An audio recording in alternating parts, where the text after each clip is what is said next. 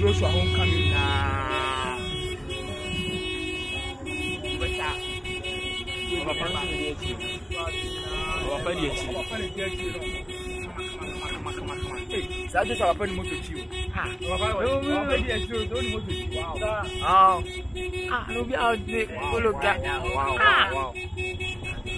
Joshua hang up and coach moto.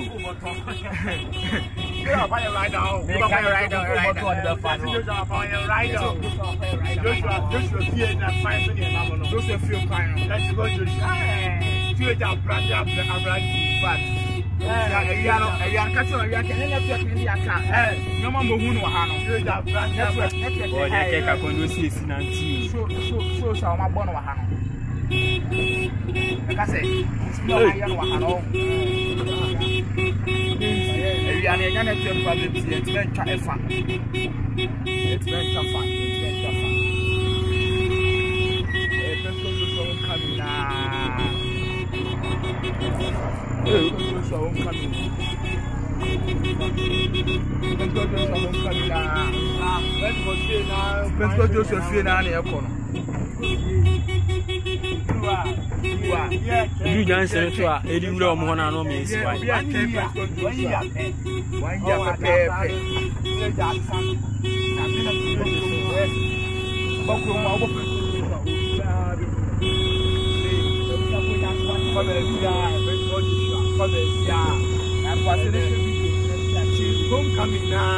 Homecoming one man that next time we put one.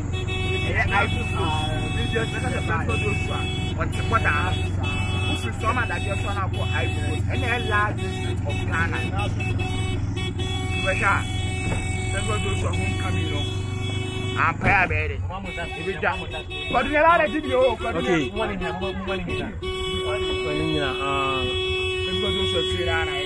Boys, policy.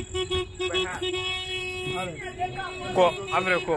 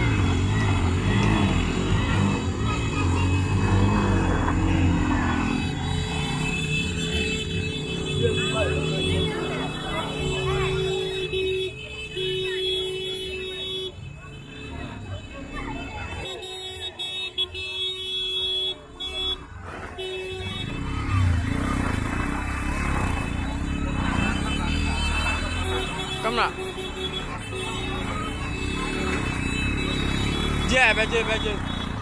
Na camera no area dey see. Me chat to e mo wo play by.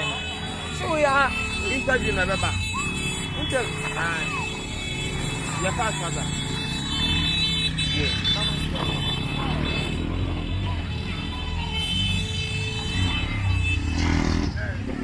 Mamu nsianza why? Mamu ayi ba for interview mamu nsianza.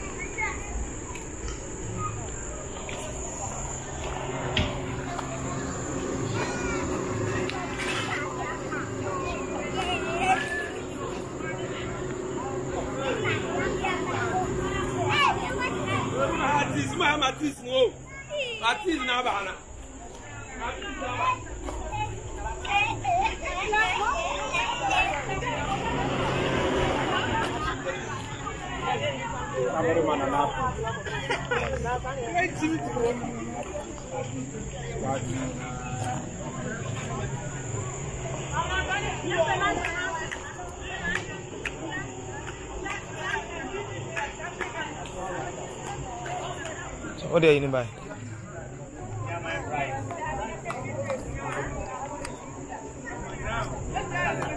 Do you understand? The mic.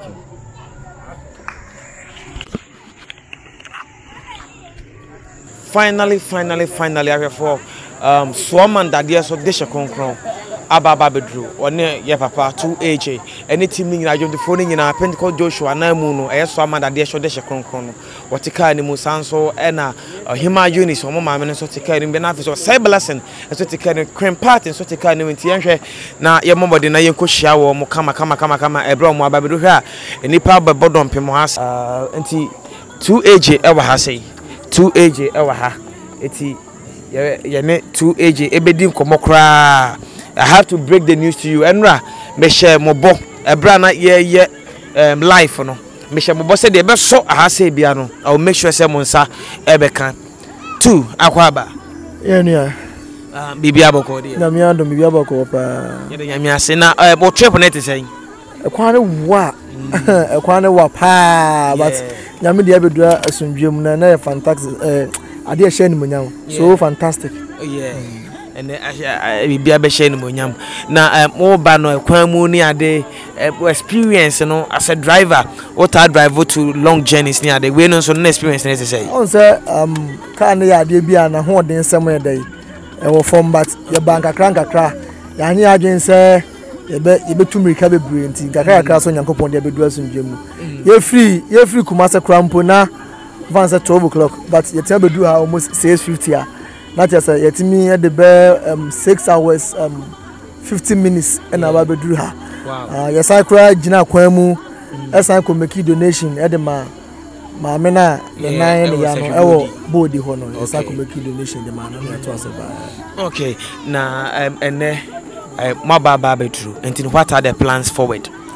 The mechanism in Shegu Kwemu. Okay. I was sorry any about I was sorry.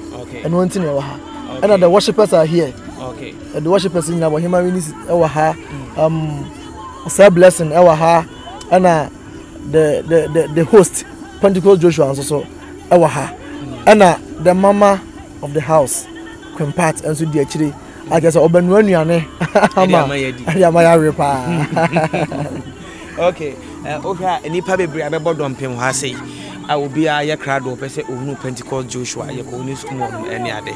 Now, assembly and I'll be cancer. I share for more. The mechanics Radin Kupon show most of they keep on supporting 2AJ. Radin Munina Casiapa because the Dubia Nayan to Sukra say and Kabe to me Abanasa. Okay. Because it do point to be now bamboo day Abba. Now, so Sunyami to me a day in iron or shining when I'm going to do just 1 year, Joshua by 1 year. But a radiation when I pay in a dump, so say the Asada in a year, when Yame, maybe so I can for anyone want a doyen. Near Jumadia would donate at the support Jumadia and Radin Shamapa. All right. Into your Baba Modern says, say the big jow, Yankopon Yadoma, or Resicacra, after the main interview, no Abba. The main interview now. Anti Mammy Renamene, Queen Pat, someone of the house, and I son of artist for so, and son of your jaw or more crana or more aqua or more at home. Enti mama ne mama part enkasa. Yeah. Ohima let us say Adom ahweyi na face experience sa ne ma de ahia enti me ho ye pa na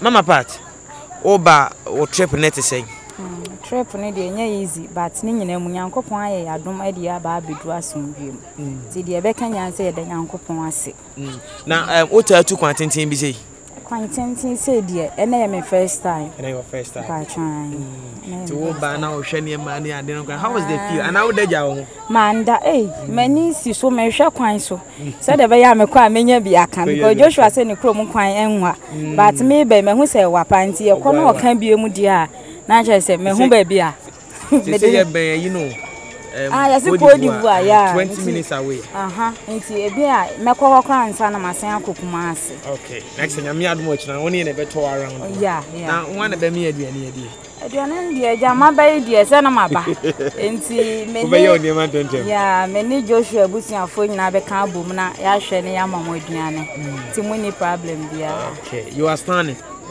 okay kono kwaji wa home all right eti ma me hwe na me ni artist no eso entwetwe nkomo okay me wo Pentecost Joshua omo ma me e wa say the syncate hit maker Ohima Eunice ha Ohima na te say ready adumo bro ready adumo yeah the ready say Ohima o trip na ko say kwan ni nye easy but nyame adi nkunim odi abedu di che ya sinkunim difo na wo ba no any ade na hwehwe kwan ni mu ni ade no nkwan ba na ho ye say what you content ni bi say da makobi die but me sha danya comparison do minim say ahane takwa hin fa na kwan wa ahane takwa ye how many minutes how many hours drive I think say about 6 hours 6 hours drive any be any takwa be yeah do me sha dan ko takwa okay na ki say wa ko bi pen kwan ni de twetwa bia say enyum to no de nam yeah enkofo bebra be bodom pem ha say ti ye nam ni ade no nkon de enkofo say ate so Ohima Eunice be babio ani ade ni nko ye interviews be pre wa na asembe na wo kan kire wadofo atwa ahia say ene omo hwe ye nyame hira obia because ye kwa hu say ye na nyansi form so maje efe so na ye di Yesu nso bae okay ye di Yesu ni bae ntinsenche ni de bebrebe si wow ti Yesu ni de ogusu kura ma all right ya bin shita yankopon ya do wan kire be di nkomo bebre eti ma me nja na kwadwo ahome na afi na me ne de awoyobo osu enso eni nkomo de awoyobo osu me ne nso eni nkomo afi me wi na finally ya ba the host na mu eso eti o say bra nim kakra o say bra nim kakra hey I'm a big boy yeah the agoyo bossu o say blessing papa welcome to Swaman dadie so thank you wo de say okro mu kwa anwa sa me kwa na minim say wapa ba o ba o say kro bi wa kro bi to aso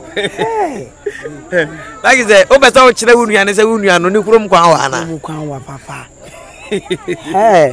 na ikura me ya ka bibi kire no ka kire say ni kro mu kwa wa do ka kire no kwa de wa do be ya katwa bi free so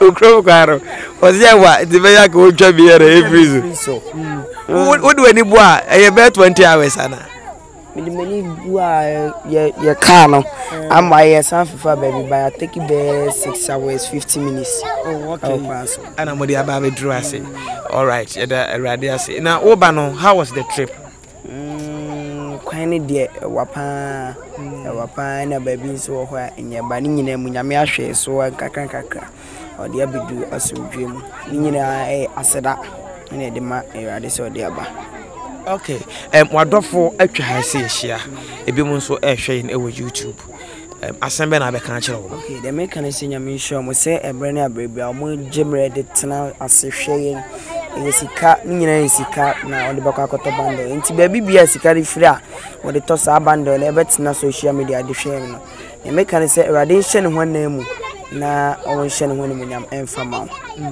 na nyakopon ya adoma how prepared are you for the program? Oh, I need the boy who be brave, but they made me here through one of magnets. Okay. So magnets in the bra.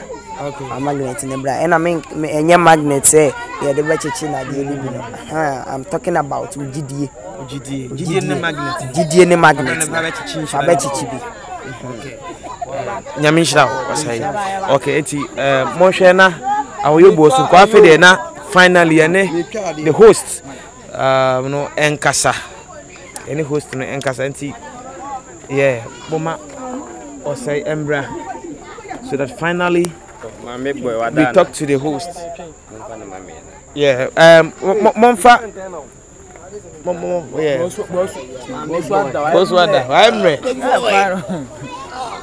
Okay. Now therefore finally I hear the host of the program.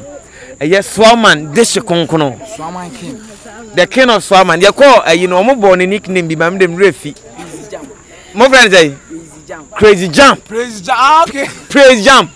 Yes, Praise Jump. Oh ha. Praise Jump. I hear the nickname.